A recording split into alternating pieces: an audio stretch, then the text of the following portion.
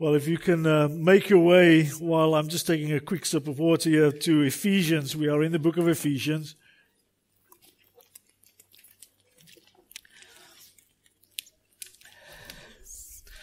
Ephesians chapter 4.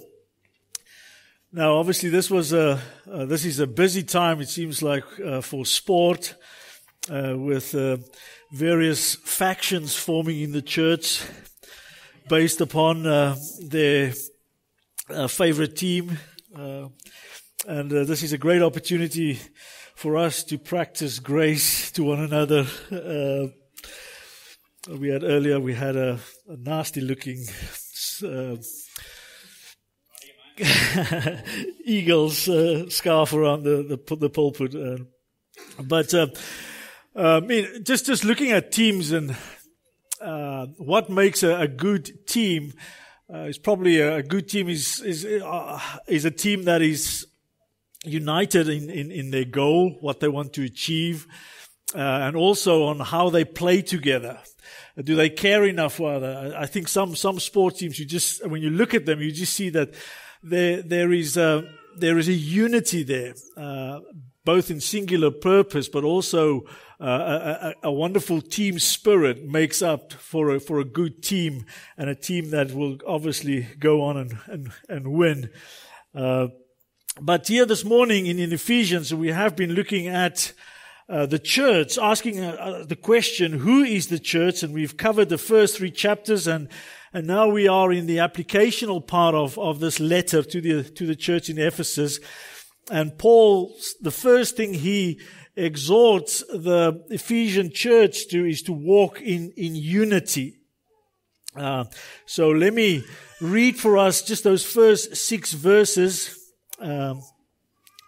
Ephesians chapter 4 verse 1. Therefore I, the prisoner of the Lord, implore you to walk in a manner worthy of the calling with which you have been called, with all humility, gentleness, with patience, showing tolerance to one another in love, and being diligent to preserve the unity of the Spirit in the bond of peace.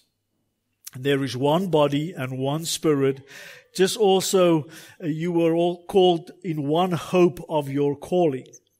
One Lord, one faith, one baptism, one God and Father of all, who is over all and through all and in all.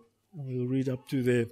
Let me just pray for us before we continue. Father, we come to you, Lord, amazed by your grace, Lord, with great thankfulness in our hearts. Lord, thank you for the ministry of your word.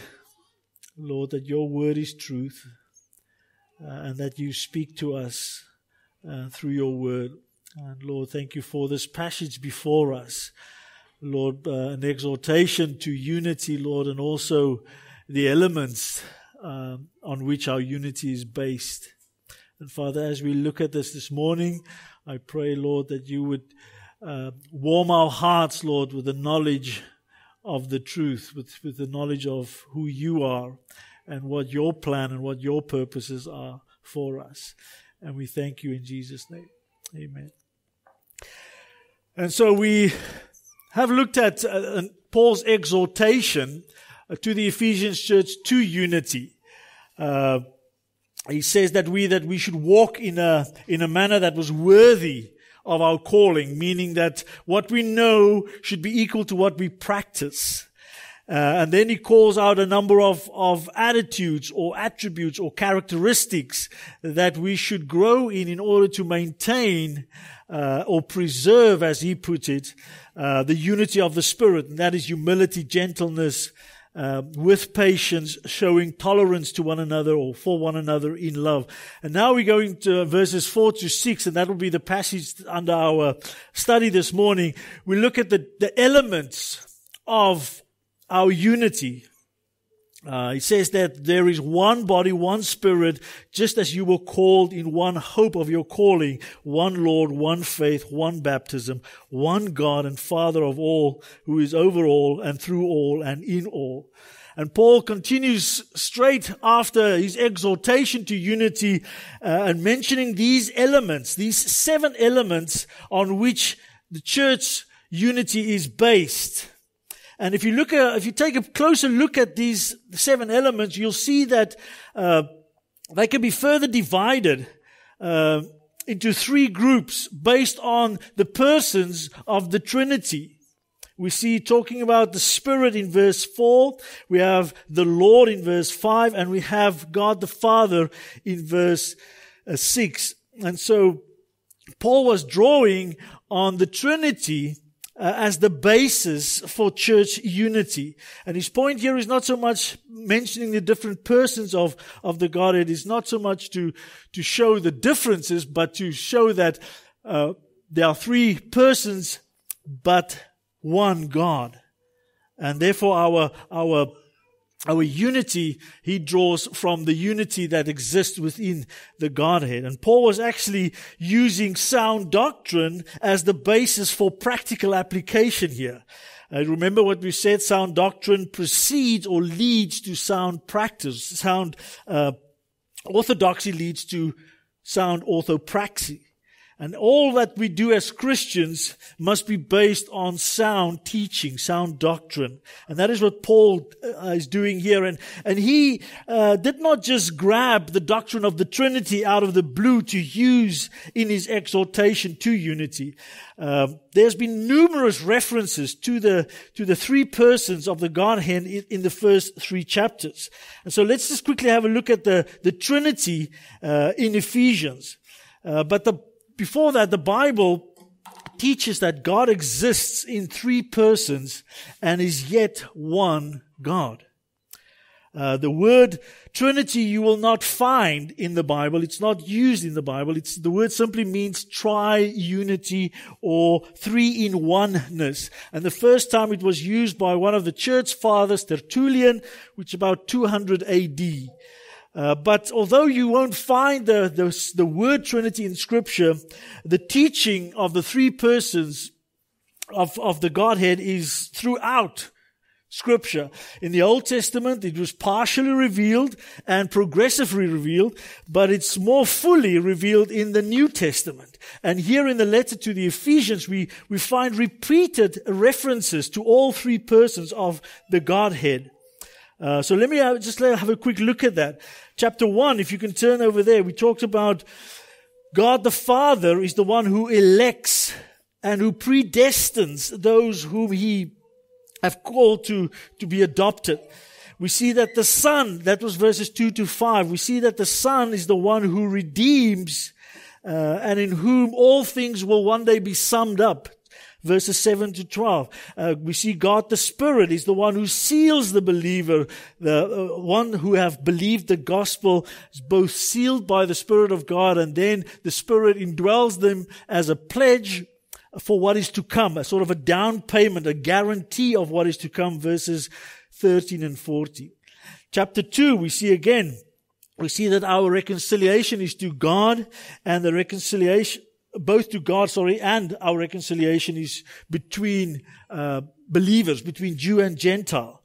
Verse 18 says, through Him, this is Jesus Christ, we have access in one Spirit to the Father. Again, mentioning all 3 persons of the Trinity. Verses 19 to 22, we read that the church is that as the temple of God, built on the foundation of the truth. And that truth is a revelation that was given to the apostles and the prophets with Christ as the cornerstone and is indwelled by God in the Spirit. Again, chapter 3, we read that Paul was given the stewardship of God's grace, referring to God the Father. And this stewardship is a stewardship about the mystery of Christ, that we have God the Son. And it's revealed to the holy apostles and prophets in the Spirit, referring to God the Spirit. And then Paul ends this section on doctrine with that prayer that we looked at in Ephesians 3 verses 14 to 21. And we see there in verse 14 that he prays, he says, I'm praying to God the Father, I'm bowing my knee to the Father. That's verse 14. And then he says that God would grant us to be strengthened, what? Through His Spirit. Verse 16, the third person of the Trinity. And why? So that Christ may dwell in your hearts through faith, and that we may be able to comprehend the love that Christ have for us. Verses 17 to 19, to the effect that we would be filled up with all the fullness of God. And so though we do not have the word Trinity mentioned in the Bible or even in Ephesians here, the doctrine is everywhere. You just have to open your eyes. I was actually just amazed to see again what the passage that Peter read for us this morning. Maybe you can do that in your own time. Chapter 20 of Acts. How often all three persons of the Trinity is mentioned. Just verse 20 to 21, it says, solemnly testifying to both Jews and Greeks, repentance towards God and faith in our Lord Jesus Christ. Now behold, bound by the Spirit, I am on the way to Jerusalem. And again, just all three persons of the Trinity is mentioned in repeatedly throughout Scripture in numerous passages.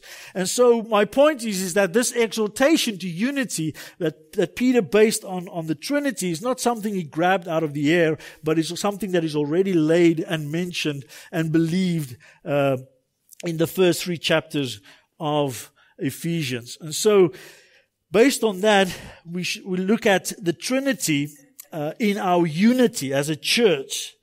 And we'll see, as I mentioned, there are almost triads mentioned, descriptions of our unity. The first one is that there is one body, one spirit, and basically one hope.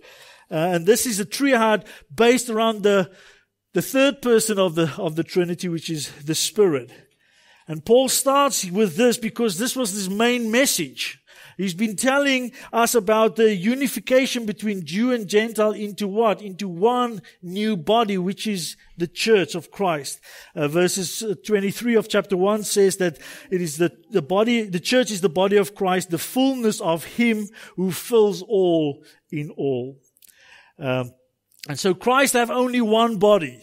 Christ does not have numerous bodies. We read in chapter 2 verse 16 that Jew and Gentile were reconciled to one body to God through the cross. Chapter 2 verse 18, both Jew and Gentile now have access in one Spirit to the Father. Chapter 3 verse 4 and to 7, Paul's stewardship was the mystery of Christ, which was made known in generations past, specific of which was that the Gentiles are now fellow heirs, fellow members of the body, and fellow partakers of the promise of Christ through the gospel.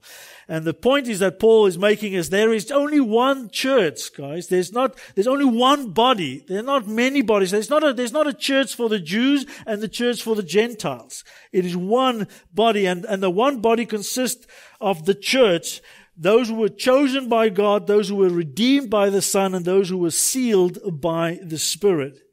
As one commentator puts it, there can only be one authentic gathering of the body, and that is when it is brought together under the headship of Christ and infused by the presence of the Spirit.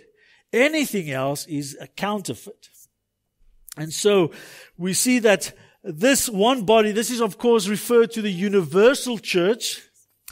The universal church, as we've said, is the church that's made up of true Christian believers everywhere since the day of Pentecost, throughout the ages. That makes up the universal church. But what is true of the universal church is manifestly true within the local church, or should be manifestly true of the local church. That the local church should be a manifestation of the one, the whole, indivisible, universal church. But when on the surface level, when we look at the church, we see, wow, there's a lot of division. There's a lot of disunity in the church. And so what is the cause of that? And I think one has to discern between the visible church and the invisible church.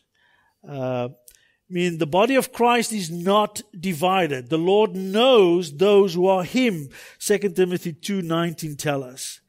And so the visible church would be those that we see, that would come to church, that would attend church. And they would include both wheat and tares, Scripture tells us. The wheat would be the true, genuine believer, and the tares would be the false believers.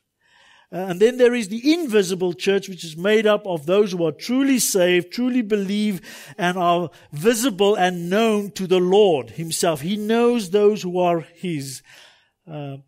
And this invisible church becomes visible to us when we see the Spirit of God in people. The Spirit of God indwelling people. They are the ones who belong to Christ. They are part of His one body, as Romans 8:9 tells us. If anyone does not have the Spirit of Christ, he does not belong to Him. And so Paul is making the first point here is we are united. We are in unity because we are in Christ. We are in one body. We have been basically drawn together and baptized into one body. And that brings us to the second point, the second element of our unity, and that is one Spirit. This, of course, refers to the third person of the Trinity, whom Jesus sent from His Father and who proceeds from the Father and is called the Spirit of Truth. We read that in John 15:26. And it is in one Spirit, this one Spirit, that we have unity. Remember just verse 3 in our chapter 4, it talks about the unity that's in the Spirit, or of the Spirit. But sadly, when we look at the church, it seems to be that the ministry of the Holy Spirit is very much misunderstood today and abused to some degree, and is often the cause of disunity and division rather than unity. But I believe this division is the work of the devil himself, who always comes to seek to kill and to destroy, who is a murderer and a liar from the beginning, John 8:44 tells us. But the ministry of the Spirit is first of all to convict the world of sin, of righteousness, and of judgment. John 16 tells us. The ministry of the Spirit is to give spiritual life to the believer, to quicken us, to make us alive. Romans 8:11 says, if the Spirit of God, of Him who raised Jesus from the dead dwells in you, He who raised Christ Jesus from the dead will also give life to your mortal bodies through His Spirit who dwells in you. And it's when the Spirit of God works on our hearts and quicken us to believe, He gives us spiritual life. The ministry of the Spirit is also to baptize the believer into the body of Christ. We have one body and one Spirit. 1 Corinthians 12:13 tells us, for by one Spirit we were baptized into one body, whether we were Jews or Greeks, slaves or free, and we were all made to drink of one Spirit. Furthermore, the ministry of the Spirit who is called, by the way, the Spirit of Truth, is to testify to the truth of Jesus. He reveals Christ. That is the main ministry of the Spirit, is to make Christ known. And He's the Spirit of truth. He's not into fallible prophecies. The ministry of the Spirit is also to enlighten. Ephesians 1:18 tells us, to teach the believer, 1 John 2:27, to empower the believer, Ephesians 3:16, to guide the believer, John 16:13, to guide and to teach and to enlighten to the truth about the truth, or in the truth and for the truth. The ministry of the Spirit is also to give spiritual gifts. And He gives that to every believer as He sees fit, as according to His will. And that is for the edification of the church. It is for not personal or self-exaltation, but for the edification of the church, 1 Corinthians 12. The ministry of the Spirit is to sanctify the believer, to produce the fruit of the Spirit within us, Galatians 5:22. But as I said, sadly, sin and the spiritual forces of darkness and wickedness, as they are mentioned in this first chapter of Ephesians, verse 21, and chapter 3, verse 10, and chapter 6, verse 12, they seek to deceive, they seek to destroy, they seek to divide the members of Christ's body. They seek to destroy the unity of the Spirit. And it's when we give in to our flesh that our works are marked by enmities, strife, jealousy, outbursts of anger, disputes, dissensions, and factions, among other things, as mentioned to us in Galatians 5:20. Also, the wisdom of this world is earthly and natural and demonic, James tells us. And this gives rise to disorder and every evil thing within the church. Further, we should realize that the spirit of the Antichrist is active in the church. And it's the root of every message and every prophecy which denies Jesus as God, Jesus as Lord.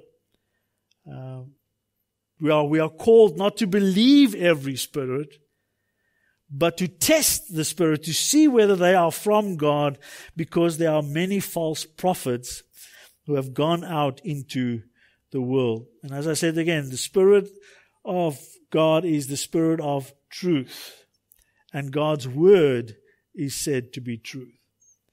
And so we have church unity because we are baptized into one body by one Spirit, the Holy Spirit, who is also the guarantee of the hope that we have, the sort of the down payment of what is to come. And that leads us to the third one. We have one hope, just as you were called in one hope of your calling. Every believer is born to a living hope through the resurrection of Jesus Christ, as 1 Peter 1:3 tells us. And that hope is firmly linked to our calling. And our calling originates in God the Father, who chose us before the foundation of the world in Christ. We read in chapter 1, verse 4 of Ephesians. And those whom He foreknew, He predestined. And those He predestined, He called. And those He called, He justified. And those He justified, He glorified. And what can we say about these things? If God is for us, who can be against us? That's, of course, Romans 8, verse 29 to 31.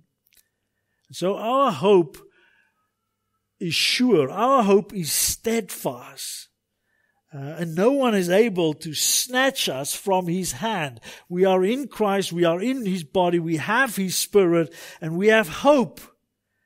And that hope comes to us, first of all, through the external call of the gospel. That is how we enter into the hope. And that's why the gospel is central to the unity of the church. Romans 10:12 to 15 tells us, whoever will call on the name of the Lord will be saved. How then will they call on Him in whom they have not believed? And how will they believe in Him whom they have not heard? And how will they hear without a preacher? How will they preach unless they are sent? Just as it is written, how beautiful are the feet of those who bring good news of good things. And so the gospel is that external call, the call to hope, the call to resurrection, reconciliation to God. And we are united because we have all responded to the external call. But it's God's the Spirit who makes that external call an internal call, an effective call that will save us and cause us to repent and turn away from our sins and follow Christ. And I pray that we would be a church with beautiful feet, that we would be a church that go and take the gospel, proclaiming the message of hope to a world that is confused, that is perplexed, that is suffering and hurting, and they look for solutions in all the wrong places. They look for it in education, in legislation.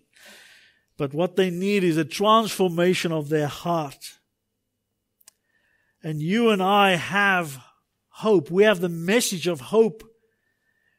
We are the bearers of God's hope to a dead and dying world. To a world that is separated from Christ. It says earlier in chapter 2 of 12, verse 12 in Ephesians that they have no hope and they are without God in this world. And so I pray that you and I would be people with beautiful feet, people who take the gospel and proclaim the hope that we have in Christ. And maybe we need to be reminded of the hope that we have. The marvelous hope that once stirred up your heart for the Lord. Our hope is to live forever, really. Our hope is we have a hope of eternal life, which God, who cannot lie, promised long ages ago. Titus 1 verse 2. It is the hope to be like Christ. The hope of glory, which is Christ in you, Colossians 1:27. And that Colossians 3:4 tells us that when Christ, who is our life, is revealed, then you also will be revealed with Him in glory. And that is the hope that we have, that there is more than just this life, that we will be glorified. Those whom God hath called, He justified, and those He justified, He will glorify. And so we have the hope of eternal life, we have the hope of glory, and we have the hope of reward. Not only has God graciously saved us, He involves us in His plans and purposes. We become the means through which He shares and disseminate the hope of the gospel.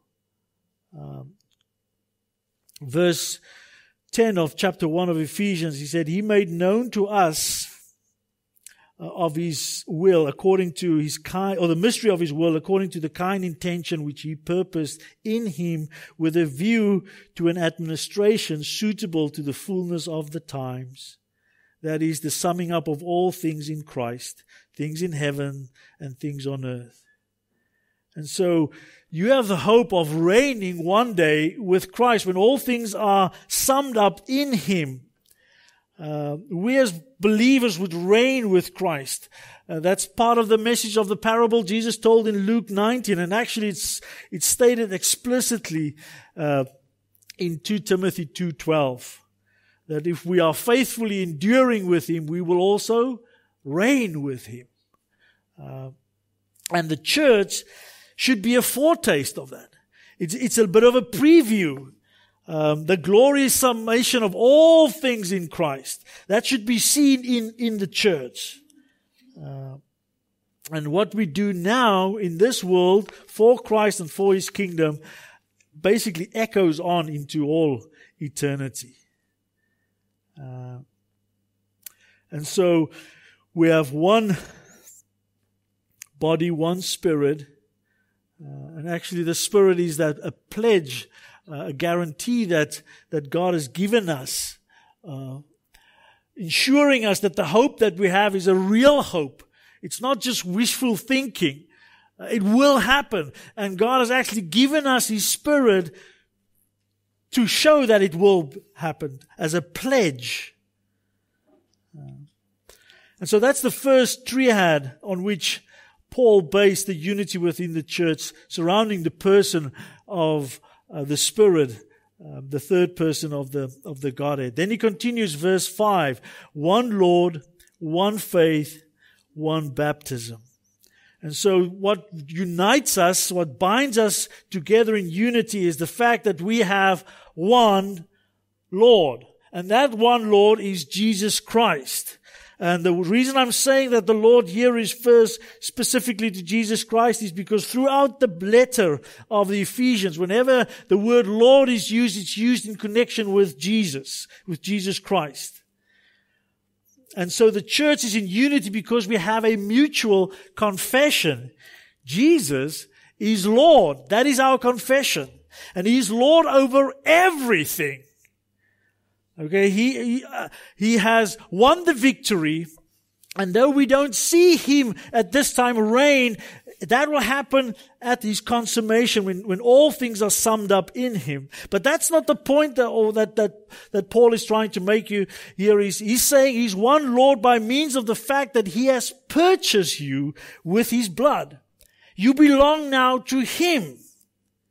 He has redeemed us, it says in verse 7 of chapter 1. In Him we have redemption through His blood, the forgiveness of our trespasses according to the riches of His grace. And redemption basically is an economical term, means to purchase, to buy. He bought us. And that is further affirmed in 1 Corinthians 6:20 when it says, for you have been bought with a price, and the price was Christ's life. Therefore, glorify God in your bodies. 1 Corinthians 7:23, you were bought with a price. Do not become slaves of men. And so we are in unity because we confess with our mouth that Jesus Christ is Lord and believe in our hearts that God raised Him from the dead, and therefore we are saved, Romans 10:9 tells us. And there is only one Lord. And every other religion, every other belief, every other creed or confession which does not acknowledge or accept Jesus as Lord is of the spirit of the Antichrist. It is a distortion. It is a deception. It's a demonic lie. 1 John 4:3 tells us that every spirit that does not confess Jesus is not from God. This is the spirit of the Antichrist, which you have heard that is coming and now is already in the world. And therefore there can be no unity with those who serves another Lord, who have another master. And so what binds the church together in unity is the mutual belief that there is no other name given under heaven that's been given among men through which we must be saved. He alone is Savior. He alone is Lord. And if anyone preaches to you another gospel, another good news, other than or contrary to the good news of Jesus Christ, he is to be accursed. And that's not me saying it. That is God saying that. Galatians 1:16 says, I am amazed at you so quickly deserting Him who called you by the grace of Christ for a different gospel, which is really not another. Only there are some who are disturbing you and want to distort the gospel of Christ. But even if we or an angel from heaven should preach to you a gospel contrary to what we have preached to you, he is to be accursed. As we have said before, and I say again now, if any man is preaching to you a gospel contrary to what you received, he is to be accursed. And whenever God repeats something in His Word, take note. He emphasizes that. And so the church, we are united. We are in unity. Why? Because we have one Lord. We have one Messiah. We have one Christ. We have one mediator. We have one Savior, Jesus Christ, the Lord. And we bow down to Him and we accept Him as Lord and we embrace Him as our Savior because we have one faith. That's the next element of unity that Paul mentions. We have one Lord, one faith. And there's been disagreement among theologians as to whether this refers to objective faith, meaning the body of truth that needs to be believed in order to be a Christian, or subjective faith, meaning the trust that you express in the Lord. And I believe this actually refers to a body of doctrine that constitutes the Christian faith. We are united not because we believe, not because we have faith. And let me make sure you understand what I'm meaning by that is it's not faith in itself. Faith is only as good as the object in which you place it. Okay, so it's not because we have the ability or we trust, but it's what we trust or who we trust. That is what is important. So here, what binds us together is the fact that we have faith in Christ. We have faith in the gospel. We have faith in the Word of God. And so you may say, well, why are there so many different Christian denominations and groups? Well, I think there are probably a number of answers. But there are a few factors that I can mention that will contribute to the fragmentation of the one faith that we have. And that may be a lack of faithful and diligent Bible study. We live in a time of unprecedented access to the Bible, but also a time of unprecedented ignorance of what it actually says. There are many false teachers and false prophets that arise and base their ministries on what people want and not what they need to know. There are still some bastions of traditions of men and human philosophy which have not been scrutinized biblically. There are influences of the world and of the flesh, a denial of the 6-day literal creation is an example of that, or the biblical support that is found for a homosexual lifestyle. That is influences from the world and from the flesh. And so when within the church those arise who profess these things, that is where we find disunity. But the body, the truth of God is one truth. And what we believe, when we believe this to be the Word of God, then this is the one faith that we hold to. And so, there are doctrines on which we stand and we will die on. Foundational doctrines, foundational to our faith. That is, that this is the inspired, inerrant Word of God. If you do not believe this, then that you're probably not a Christian. If you believe in the Trinity as expressed in the Word of God, you have to believe that to call yourself a Christian. You have to stand on the person and work of Christ, the gospel. You have to believe that. But there are some other doctrines as well that's probably more peripheral, where there's room for different understanding and different interpretations, and you can still claim to be a Christian, you still be a Christian. And probably one area is eschatology, on what's going to happen in the end. There are different views on that, and regardless of what view you have, whether you are pre-mill, post-mill, or a-mill in your position, you know what? You can have that position and still be a Christian, provided you hold to the faith, the one faith, the faith that has been handed down to the saints. That's what Jude was saying. Jude in Jude 3 says, "Beloved, I was making every effort to write to you about our common salvation. I felt the necessity to write to you, appealing that you contend earnestly for the faith, which was once for all handed down to the saints." And so this is the body of doctrine, the truth that was handed down by the saints. This is the body of truth, the doctrine that we have, on which is the foundation which the apostles and the prophets lay down for us, with Christ being the cornerstone here in Ephesians 2:20. And it is the faithful doctrine that has been defined and delineated and disseminated and defended and depended on throughout the ages by faithful men and women of the church. And it is faith in that body of truth, that is what binds us together. And we'll look more in the weeks to come in verses 7 to 16 of God enabling us to grow and to attain to a unity of the faith and the knowledge of the Son of God. And so in the second triad based around the Lord, we have one Lord, one faith, and one baptism. Again, here there's some disagreement on whether this refers to spiritual baptism or water baptism. I believe and understand it to be a reference to water baptism because the spiritual baptism was implied in reference to the Spirit.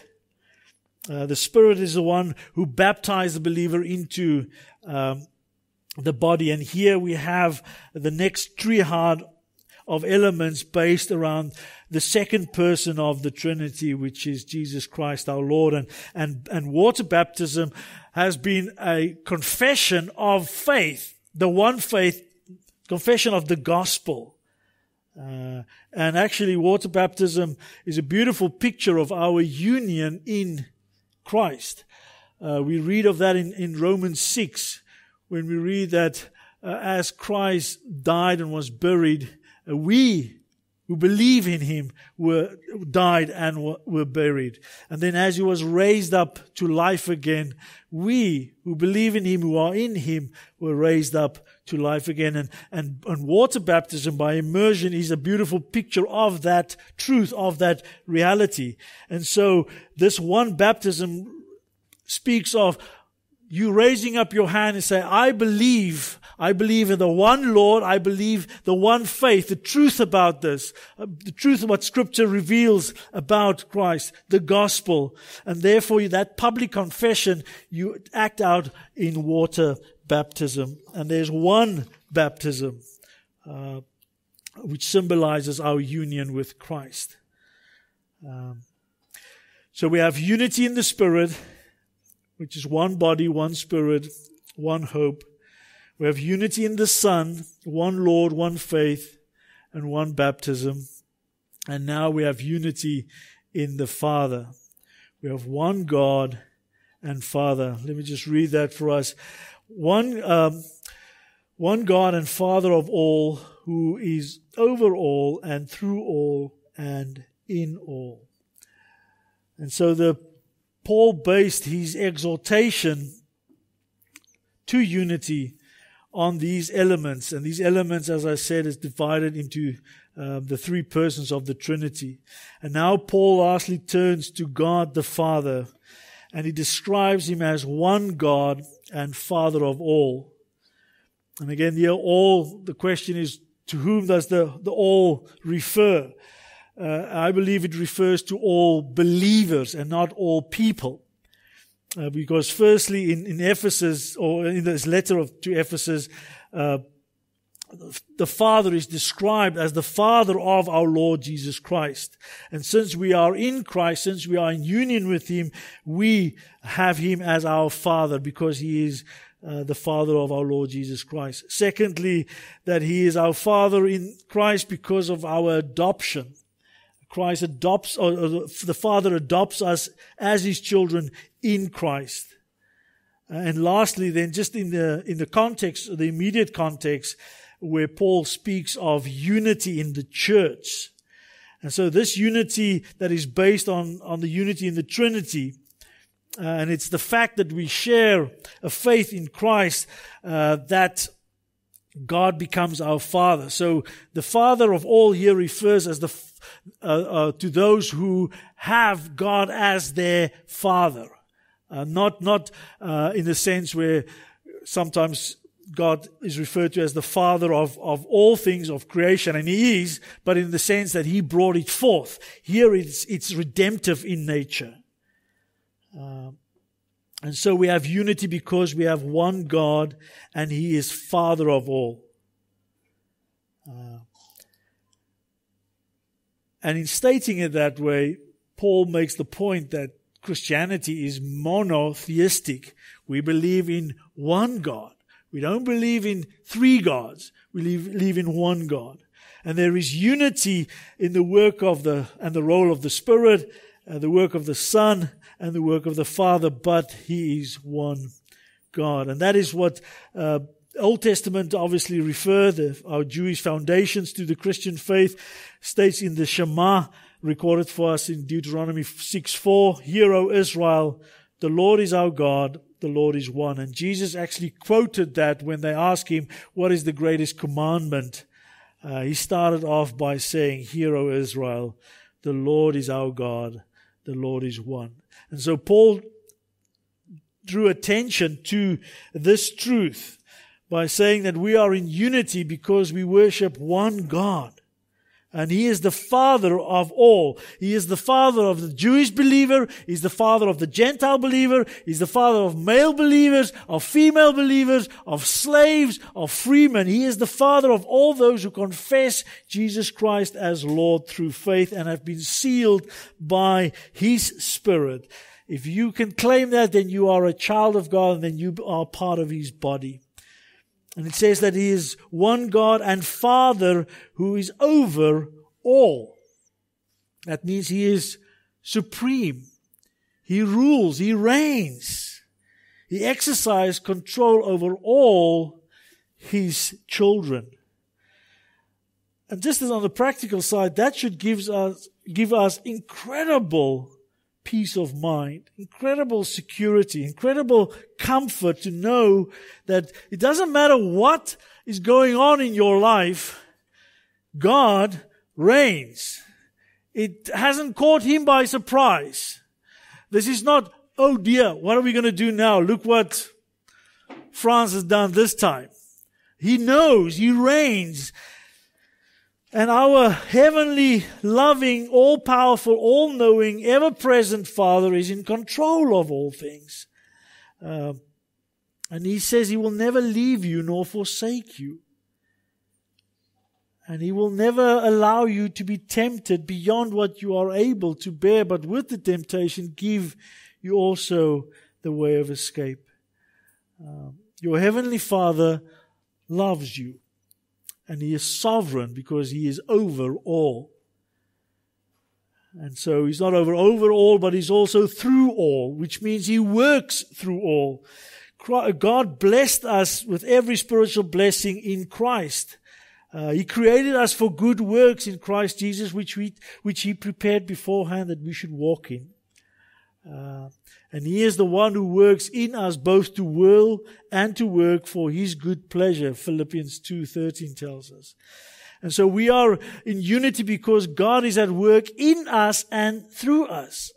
We have the same goal. We have the same, we want His plans and His purposes to come to fruition. That's why we pray, Your kingdom come, Your will be done. And He works through us graciously to bring those plans and purposes about. We are instruments in His hands to accomplish His redemptive plans. And as we read in verse 20 of chapter 3, that He is able to do far more abundantly beyond all that we may ask or think, according to the power at work within us. And so He's the Father of all, who is over all, who works through all, and He's in all. He indwells every believer, every son and daughter through His Spirit. He is in us all.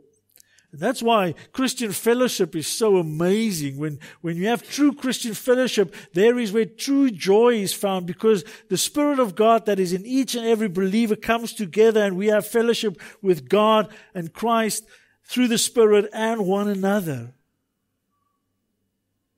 And as His presence abides in us, that's when we are being transformed. And that's why we start to love as He loved. And that's why we have joy. And that's why we have peace with Him and with others. We become peacemakers. That's why we do good. That's why we are kind. That's why we are faithful and gentle. And why we exercise self-control. Why? To please Him. And the point that Paul is making through all of this is just as the Trinity cannot be divided, therefore the church should not be divided. We have unity because our unity is based upon the persons of Christ. One body, one Spirit, one hope, to which you have been called, one Lord, one faith, one baptism, one God and Father who is over all, and through all, and in all.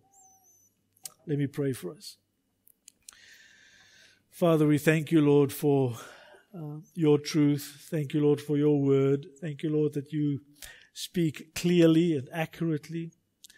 And Lord, help us to understand, help us to believe. Lord, I thank you that you have worked the unity within the church through the roles within the Godhead. That, Father, you are our Heavenly Father, the Father of all, Lord, all those who believe, and that you are over all and through all and in all. And Father, that our unity is based on the ministry of the Son, that He is the one who redeemed us, who bought us at a price, Lord. That He is Lord, Lord, and that we believe that. We believe the truth about Jesus Christ. And we confess that when you first quicken our hearts to salvation, Lord, and we stand up and profess that Jesus Christ is my Lord, and we submit ourselves to that one baptism. Lord, and we know that we are one because your Spirit works in us, who both baptize us into one body, but also, Lord, is the down payment, the guarantee, the pledge of the hope that we have, the hope of being with you for all eternity, the hope of being changed, Lord, when finally the presence of sin would be removed and we would be glorified as Christ is glorified now. So, Lord, I do pray for the unity within our church. Lord, help us that we would be diligent to preserve the unity of the Spirit by being humble and gentle and patient and tolerant to one another in love. And we ask this in Jesus' name. Amen.